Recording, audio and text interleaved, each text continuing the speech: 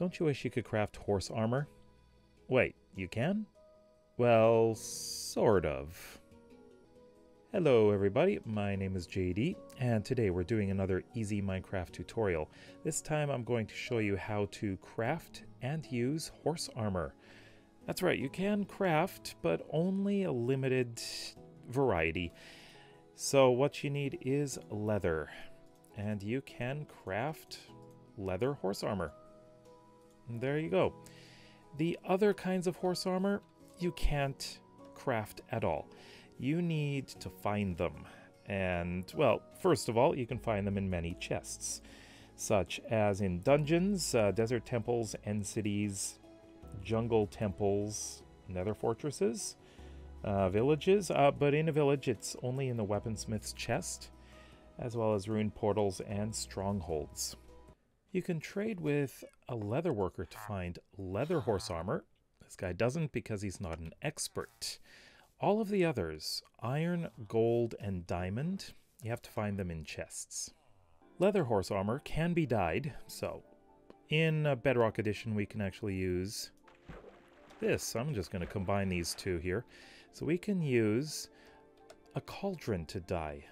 So let's see. There we go. We have an interesting color here. Java Edition's a bit different. In Java Edition you need to use a crafting table to dye leather armor. So you could use any combination of dyes, doesn't matter. You can put them anywhere in here. So there's red, here's orange. Let's make it slightly more reddish orange, even more reddish. It can be anything. So that's it. In Bedrock Edition, you can't do the same thing. So I'm just trying and nothing. But you can actually clean out the dye, but we need fresh water. So here's the water. Just dip it in, right click, and there it is. The dye is off. And you can put the dye back on if you want. So how do we use the horse armor? Well, you need to get on the horse first in Bedrock Edition. In Java, it's a little bit easier, which I'll show you after I show you how to do it in Bedrock. You can do the same thing in Java, but you need to get on the horse. You right click, then check the inventory. So I'm going to put on a saddle. It's a lot easier to control with a saddle. And we're putting on the leather armor here. So what you will not notice in here right now is that leather horse armor gives an increase in defense of 3, or I guess 1.5 if you have armor on. So just get off. I'm going to put the next one on here. This guy is going to get... why don't we give him iron, huh? So there we go. So he's got iron. And iron will give 5, or a 2.5 increase in defense. So this guy gets to have the gold armor. This is where it gets really interesting. Gold armor is better than iron. That's right. Gold gives 7, or 3.5 armor rating defense thing, you know, whatever it's called. Then we've got this guy. We're going to put on diamond.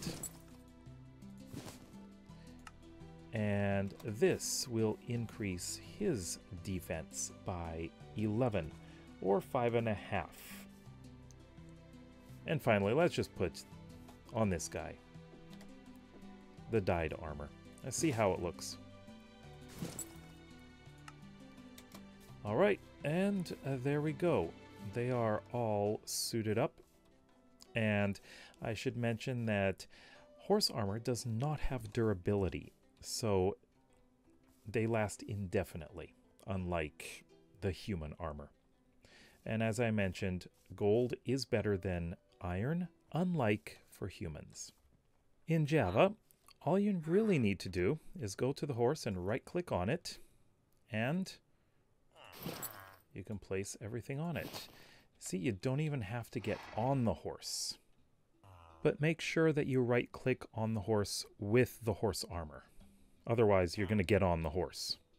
You might ask about enchanting horse armor. Well, unfortunately you can't, except in creative, but it has absolutely no effect. Also, you can smelt both iron and golden horse armor to get a single nugget. It's really not worth it. Unless you want to use the armor, then definitely use the armor instead of the nugget. Anyways, that is about it. So let me know if you like to use horse armor, and what color do you like, or which type do you like? Do you like to dye horse armor? Let me know in the comment section below. And if you like the video, then please give it a thumbs up. And if you're interested in seeing more easy Minecraft tutorials, then please consider subscribing. We'll see you next time. Bye-bye.